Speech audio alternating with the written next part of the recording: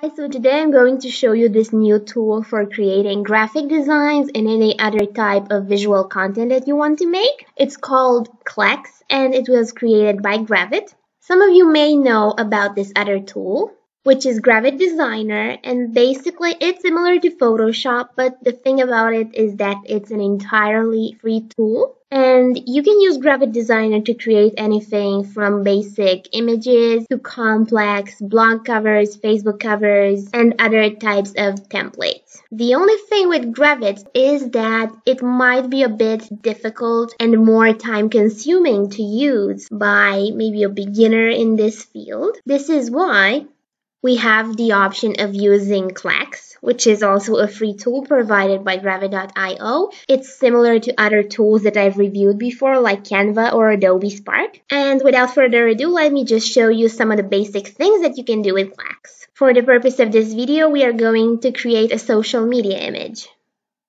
Compared to the cluttered interface of Gravit.io or Photoshop for that matter, Klex is much simpler and basically intuitive to use. What you can do is just like for any other design tool, you get a series of layouts. Let's pick this one. And you will further work on that design yourself.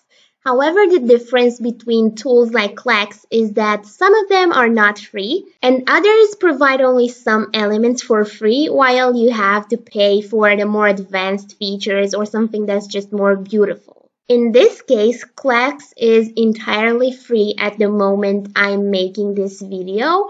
I can't guarantee for anything in the future. So, after choosing a layout, you can pick some elements and add them on your design.